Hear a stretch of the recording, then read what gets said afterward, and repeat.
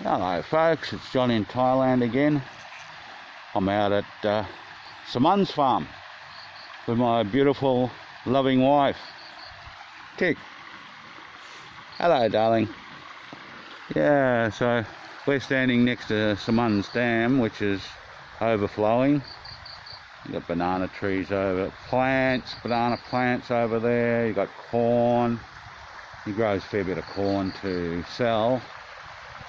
They normally get more for corn than they do for rice.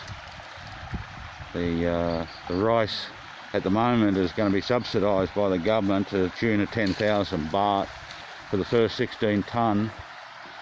So that should be interesting. We had some very heavy rain a couple of days ago, so some of the rice has flattened out, but most of it will probably lift again once the sun, warms up the ground and warms up the rice, I suppose. Most of it, as you can see, is standing up, but it's just one of those things. The weather here is subtropical. Sometimes we get these storms. Apparently my mother-in-law was saying that in 45 years she'd never seen a storm as bad. So I recorded 150 plus millimetres of rain in the rain gauge.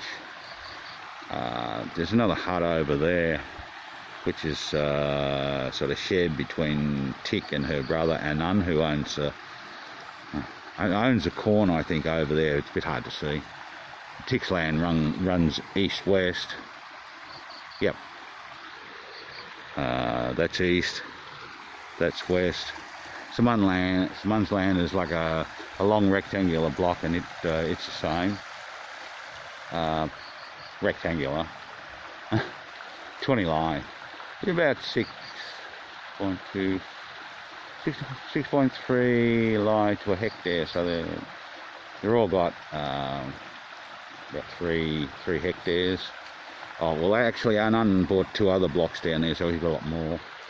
But this is the Samun Central.